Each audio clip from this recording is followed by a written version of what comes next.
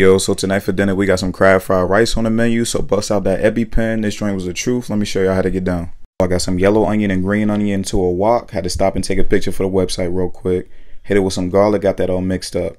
Scrambled up some egg in that same wok with some oil and some butter until it was cooked down like this. Remove that and set it aside. I got the onions back in there with the garlic. Got some broccoli, some corn, some bean sprouts. The veggies was nice and cooked, well incorporated. I added some day-old rice to it. Y'all should already know what's next. I hit it with some oyster sauce, soy sauce, some sesame oil, sambal, and a little bit of butter. Some salt, white pepper. I get some more pictures for the website here.